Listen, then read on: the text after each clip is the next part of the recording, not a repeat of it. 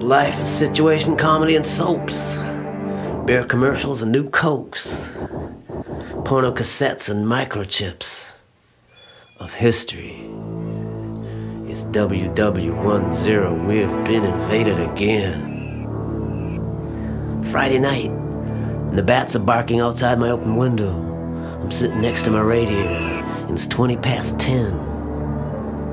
The cars 3 stories below give an occasional honk.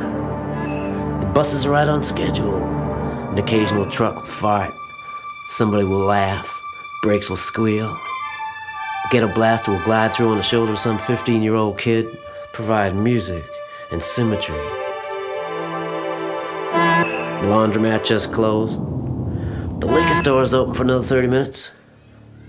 I know it's 10:30 because the 10:30 cockroach emissary from the wall just walked across my twice-a-year clean rug, and it's clean tonight, and I'm clean tonight.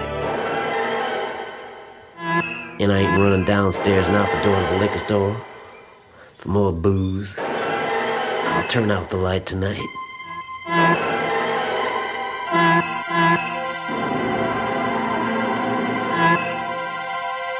The money in Newport wanted out.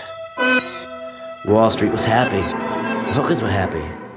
President didn't give a shit about the rest of the country. They're too poor to care about politics. Had free TVs, army surplus, left over from the last war. World War X. We've been invaded again.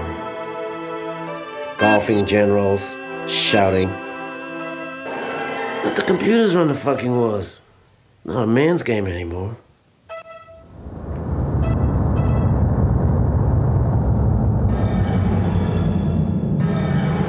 Some states are just pits now, just smoke and rubble. New Hampshire lost her dispute with Vermont, and they burned her down. Like in the microchip South of the Civil War. Tooth and nail was not enough.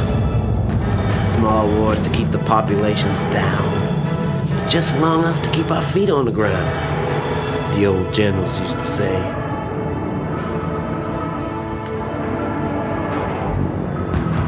These all smell like perfume. Fish had been gone for so long, and all that coke ate up the old cars and planes. 58,000 Army surplus Cadillacs. 47,000 Army surplus Chris Crafts. Yeah. Spitting in the Black Lake, the old general used to say, let the computers run the war. It's not a man's game anymore.